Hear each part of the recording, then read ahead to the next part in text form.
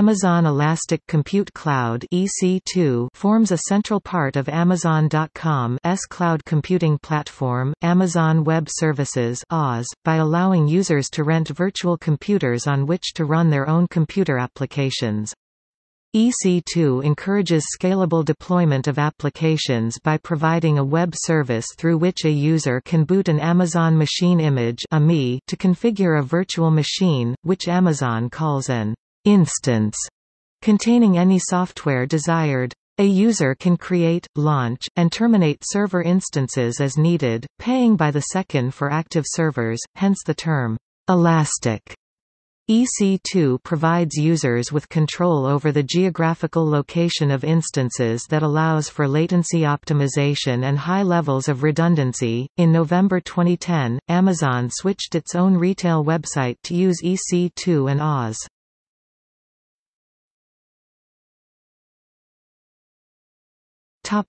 History. Amazon announced a limited public beta test of EC2 on August 25, 2006, offering access on a first-come, first-served basis. Amazon added two new instance types, large and extra large, on October 16, 2007. On May 29, 2008, two more types were added, high CPU medium and high CPU extra large. There are 12 types of instances available. Amazon added three new features on March 27, 2008, static IP addresses, availability zones, and user-selectable kernels. On August 20, 2008, Amazon added Elastic Block Store (EBS). This provides persistent storage, a feature that had been lacking since the service was introduced. Amazon EC2 went into full production when it dropped the beta label on October 23, 2008. On the same day, Amazon announced the following features: a service-level agreement for EC2, Microsoft Windows in beta form on EC2, Microsoft SQL Server in beta form on EC2, plans for an AWS management console, and plans for load balancing, autoscaling, and cloud monitoring services.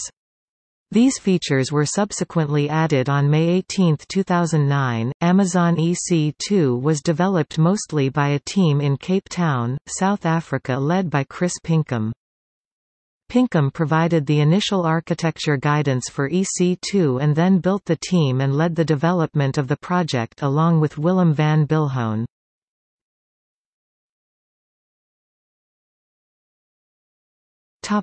Instance types. Initially, EC2 used Xen virtualization exclusively. However, on November 6, 2017, Amazon announced the new C5 family of instances that were based on a custom architecture around the KVM hypervisor, called Nitro. Each virtual machine, called an instance, functions as a virtual private server. Amazon sizes instances based on elastic compute units. The performance of otherwise identical virtual machines may vary.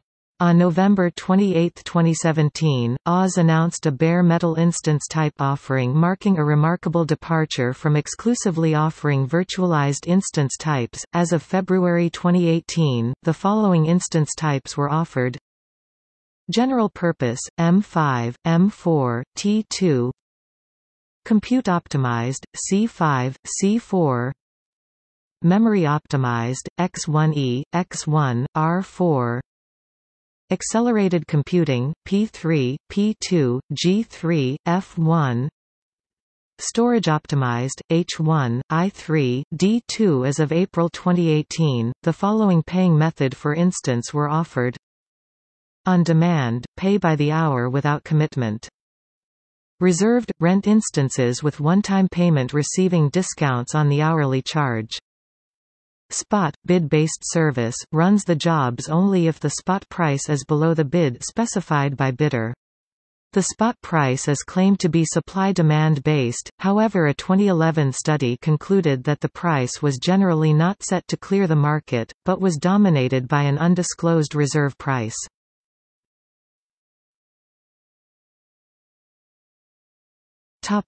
Cost. As of April 2018, Amazon charged about $0.0058 per hour, $4.176 per month for the smallest Nano instance, T2.Nano virtual machine running Linux or Windows. Storage-optimized instances cost as much as $4.992 per hour, i3.16 extra large. Reserved instances can go as low as $2.50 per month for a 3-year prepaid plan. The data transfer charge ranges from free to 12 cents per gigabyte, depending on the direction and monthly volume. Inbound data transfer is free on all Oz services.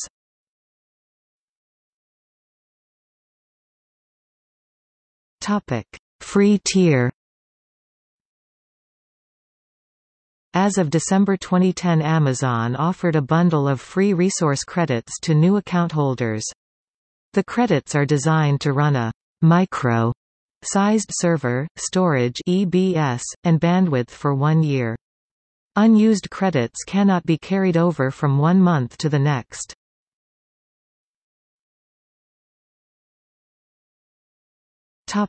Reserved instances. Reserved instances enable EC2 or RDS service users to reserve an instance for 1 or 3 years. The corresponding hourly rate charged by Amazon to operate the instance is 35 to 75% lower than the rate charged for on-demand instances.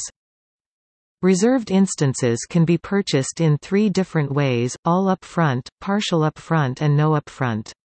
The different purchase options allow for different structuring of payment models. In September 2016, Oz announced several enhancements to reserved instances, introducing a new feature called Scope and a new reservation type called a convertible. In October 2017, Oz announced the allowance to subdivide the instances purchased for more flexibility.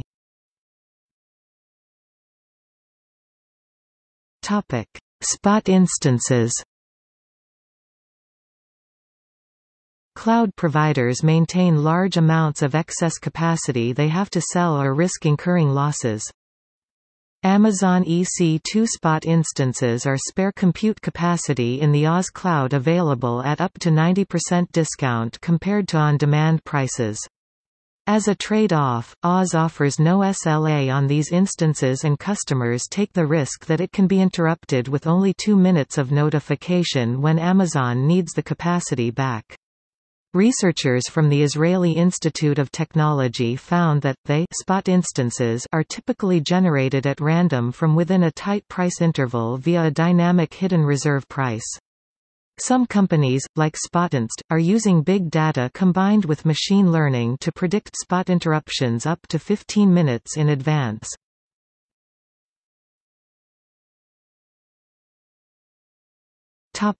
Features.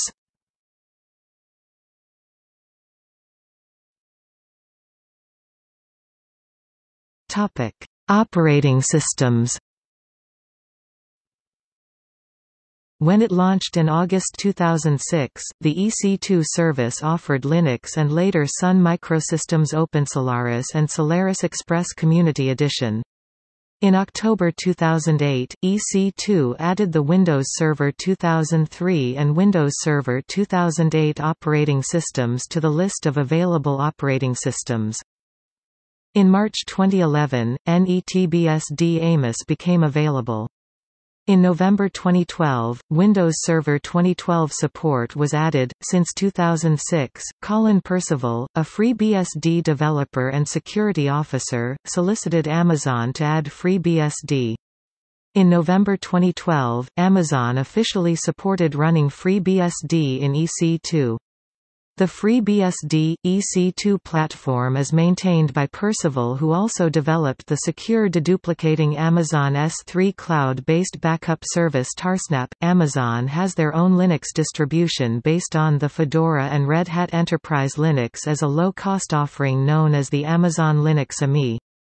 Version 2013.03 included Linux kernel version 3.4.34, Java Open JDK Runtime Environment ICT 6.1.11.4 GNU Compiler Collection GCC, x86 64 4.4.6 to 3.45.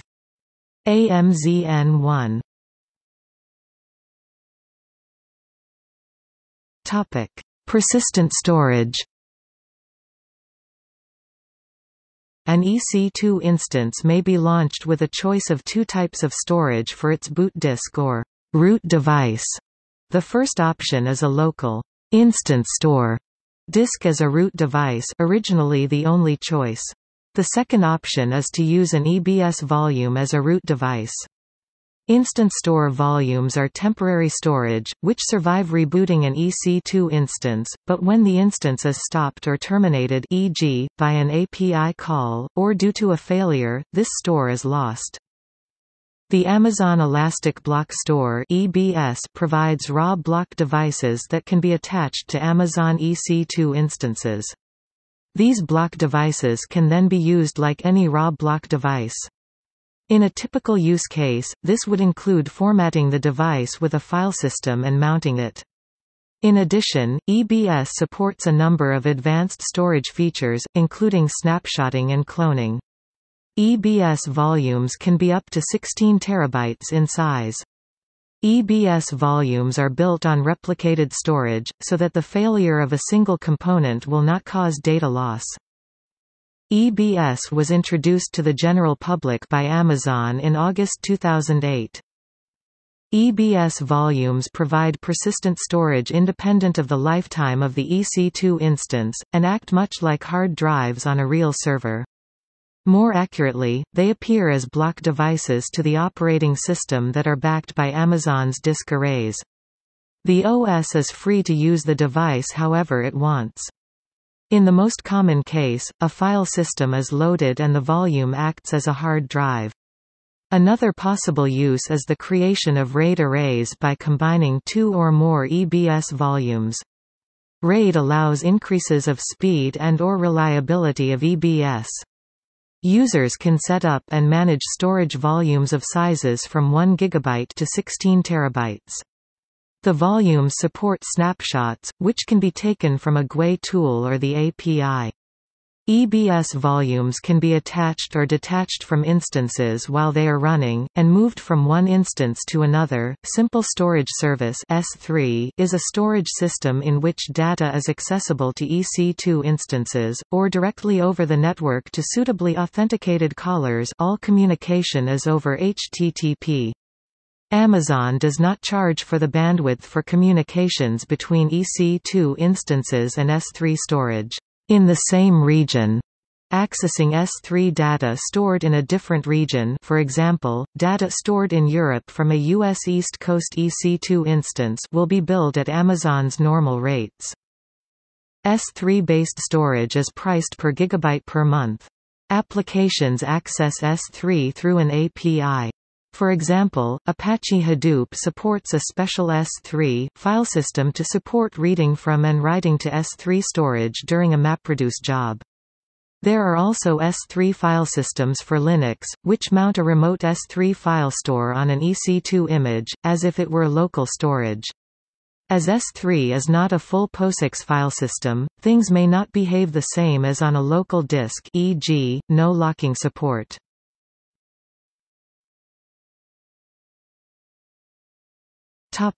Elastic IP addresses.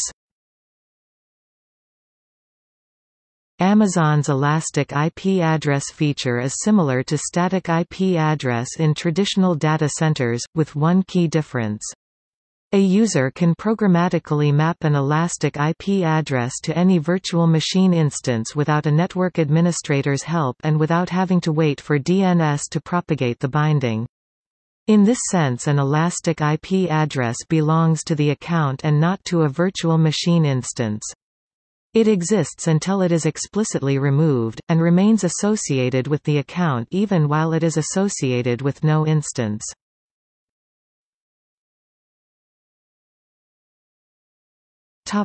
Amazon CloudWatch. Amazon CloudWatch is a web service that provides real-time monitoring to Amazon's EC2 customers on their resource utilization such as CPU, disk, network and replica lag for RDS database replicas. CloudWatch does not provide any memory, disk space, or load average metrics without running additional software on the instance. Since December 2017, Amazon provides a CloudWatch agent for Windows and Linux operating systems included disk and previously not available memory information. Previously, Amazon provided example scripts for Linux instances to collect OS information. The data is aggregated and provided through OS Management Console. It can also be accessed through command line tools and web APIs, if the customer desires to monitor their EC2 resources through their enterprise monitoring software. Amazon provides an API which allows to operate on CloudWatch alarms. The metrics collected by Amazon CloudWatch enables the auto-scaling feature to dynamically add or remove EC2 instances. The customers are charged by the number of monitoring instances. Since May 2011, Amazon CloudWatch accepts custom metrics that can be submitted programmatically via Web Services API and then monitored the same way as all other internal metrics, including setting up the alarms for them.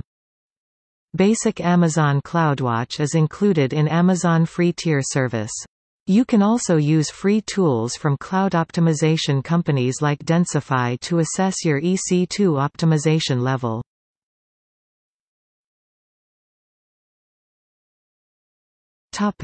Automated scaling.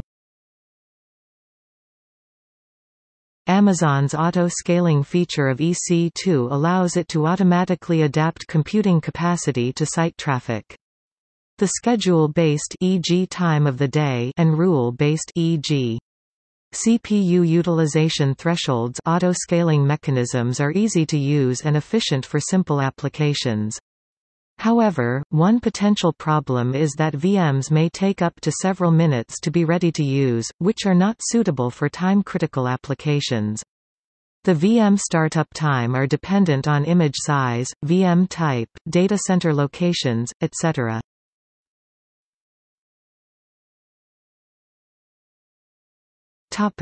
Pricing.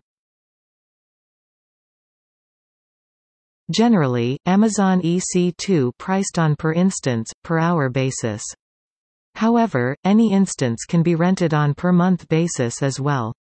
In such case, reserved and spot instances pricing can be applied resulting in significant discount. Instances are priced depending on their size, namely how much CPU and RAM included. Amazon EC2 price varies from $2.50 per month for Nano instance with 1 vCPU and 0.5 GB RAM on board to Extra Large type of instances with 32 vCPU and 488 GB RAM build up to $3,997.19 per month.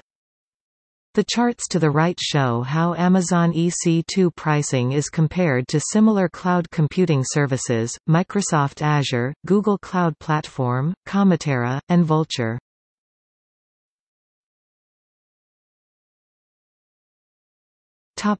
Reliability. To make EC2 more fault-tolerant, Amazon engineered availability zones that are designed to be insulated from failures in other availability zones. Availability zones do not share the same infrastructure. Applications running in more than one availability zone can achieve higher availability. EC2 provides users with control over the geographical location of instances that allows for latency optimization and high levels of redundancy. For example, to minimize downtime, a user can set up server instances in multiple zones that are insulated from each other for most causes of failure such that one backs up the other. Higher availability database services, like Amazon Relational Database Service, run separately from EC2 instances.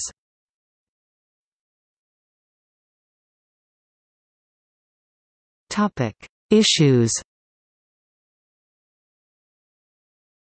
In early July 2008, the anti-spam organizations Outblaze and Spamhaus.org began blocking Amazon's EC2 address pool due to problems with the distribution of spam and malware. On December 1, 2010, Amazon pulled its service to WikiLeaks after coming under political pressure in the U.S. The Internet group Anonymous attempted to attack EC2 in revenge, however, Amazon was not affected by the attack. Amazon's websites were temporarily offline on December 12, 2010, although it was initially unclear if this was due to attacks or a hardware failure. An Amazon official later stated that it was due to a hardware failure. Shortly before 5 a.m. Eastern Time on April 21, 2011, an outage started at EC2's Northern Virginia data center that brought down several websites, including Foursquare, SpringPad, Reddit, Quora, and Hootsuite. Specifically, attempts to use Amazon's Elastic Disk and database services hung, failed, or were slow. Service was restored to some parts of the data center, 3 of 4 availability zones. In Amazon's terms, by late afternoon Eastern Time that day, problems for at least some customers were continuing as of April 25. 0.07% of EBS volumes in one zone have also been lost. EBS failures were a part of normal operation even before this outage and were a risk documented by Amazon, though the number of failures and the number of simultaneous failures may find some EC2 users unprepared.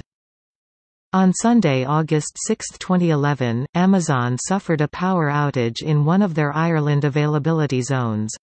Lightning was originally blamed for the outage, however, on August 11, Irish energy supplier ESB Networks dismissed this as a cause, but at time of writing, could not confirm what the cause of the problem was. The power outage raised multiple questions regarding Amazon's EBS infrastructure, which caused several bugs in their software to be exposed. The bugs resulted in some customers' data being deleted when recovering EBS volumes in a mid-write operation during the crash. August 8, 2011 saw another network connectivity outage of Amazon's Northern Virginia data center, knocking out the likes of Reddit, Quora, Netflix and Foursquare. The outage lasted around 25 minutes. Another Northern Virginia data center outage occurred on October 22, 2012, from approximately 10 a.m. to 4 p.m. Pacific Time. Edmodo, Airbnb, Flipboard, Reddit, and other customers were affected. Anonymous claimed responsibility, however Amazon denied this assertion.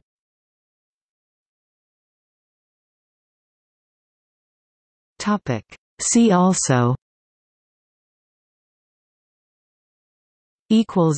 Notes